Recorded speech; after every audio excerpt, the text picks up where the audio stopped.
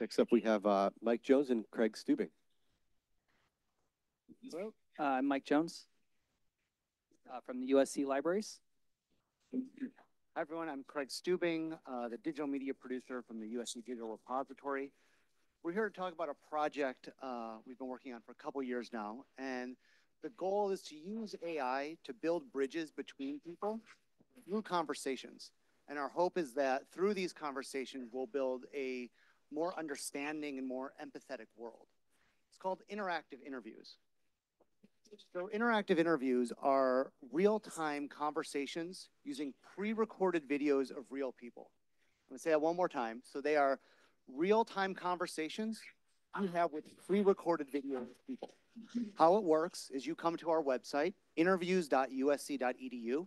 You ask a question out loud using natural language, and then our conversational AI agent searches the entire interview, finds the best answer to your question, and plays a video clip of that back to you instantly. What this does is it allows oral histories to be much more accessible. Rather than having to sit and watch a 6 to 20-hour video to find the answer you want, you just ask, you get the answer you want.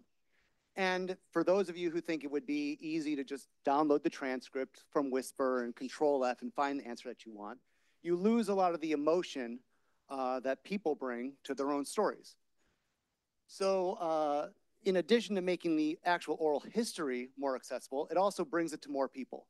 Anyone with a web browser connected to the internet on their phone or computer can go to our website and interact with the people we've interviewed. And just to reiterate, none of these responses are generated or altered by AI. They are actual videos of people we've recorded during an interview. So how do we make this? Starts like a normal interview. We write a bunch of questions in advance, general questions. Who are you? Where are you from? What are your kids' names? But then we do a lot of research on the interviewee and ask specific questions based on their experiences, ones that anyone would want to know about them. We then bring them into a studio and we film their answers one at a time, just like a traditional interview. If they stumble or don't like their answer, we let them take it again, and we only use the best response. Then we transcribe that and take the question and answer pairings, and we use that to train our conversational AI to understand the interview. And that's where my role ends and my colleague Mike's begins. So getting into how the website works, there's three main components. We have the public-facing user website, the back-end system, and then third-party external services. So the whole thing begins when the user asks their question.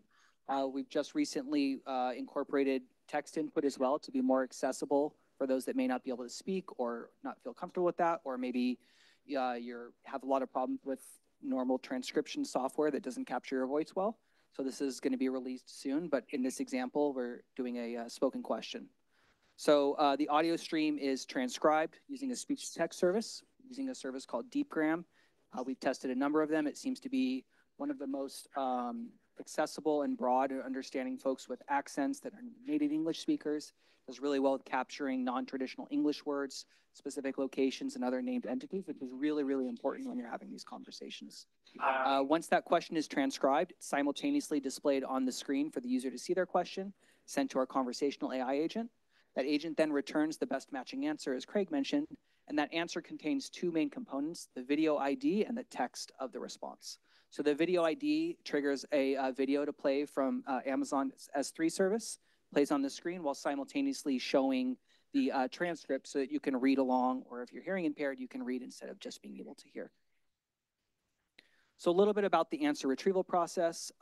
Like many natural language processing systems, this relies on the concept of embeddings. These are numerical representations of the words that we speak. So this allows the computer to perform a number of operations and us to algorithmically find the best answer based on the criteria that we prefer. So we have two different algorithms. One is a question to question. So if I ask something like, who are you? It's going to look at what was the original question that was asked to the interviewee. That might be, what is your name? And then it also compares that question to the answer.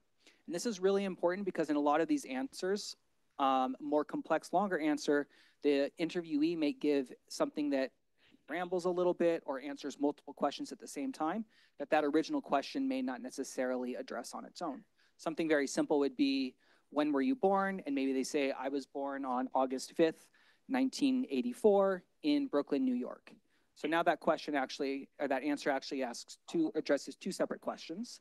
And this allows that to capture that in case I say, where were you born? It also knows that that's the correct answer, where it normally wouldn't necessarily match to that.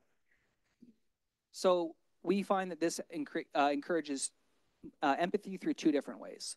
One, through engagement, and this is what I like to call the sort of choose your own adventure approach. I'm sort of dating myself, I'm sure, but I know many in the audience remember those books where you would flip and sort of choose your own adventure. So as Craig mentioned, you may have a 6, 8, 10-hour interview, and I'm only interested in a couple of things, maybe the understanding where someone grew up and learning about their father. And so this allows the user to just focus on those portions and jump around the interview and just find that part and sort of follow those threads as they go. The other one is through empowerment. So if you've ever had a difficult conversation with someone, especially a stranger, you know how awkward it can be to ask something really personal or something that's maybe traumatic.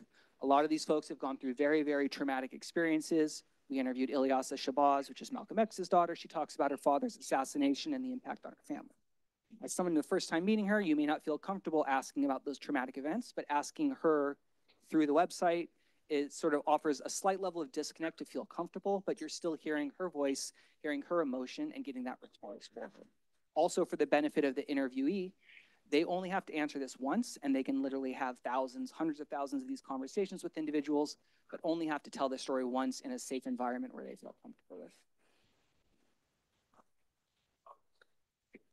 So journalism is often called the first draft of history, but what happens if journalists get that story wrong or it's incomplete? Well, that's the mission of the USC Annenberg Charlotta Bass Journalism and Justice Lab, who came to us and they said they wanted to create an interactive oral history collection of people who have been at the center of our nation's most pivotal moments in social justice. So we're going to have a video example of, Mike mentioned Dr. Ilyasah Shabazz, Malcolm X's daughter. We want to kind of show you what the user experience feels like for you. For the red bag.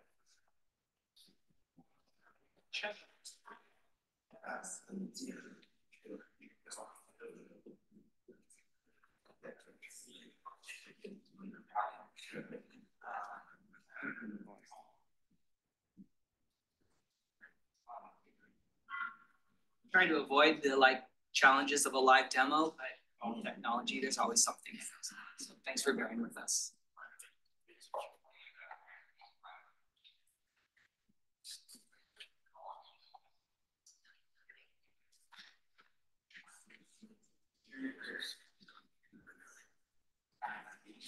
Recognizing the love. So I need a tech person.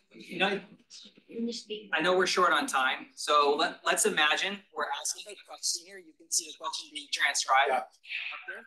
So in this case, how would you like people to remember your father, right? This is, what was your personal perspective of your father?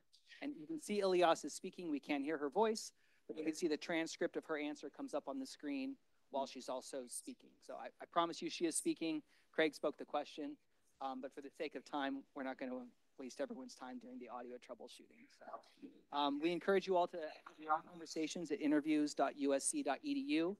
We'll be branching out and adding more conversations as we go, and happy to hearing questions and feedback when the time comes later on.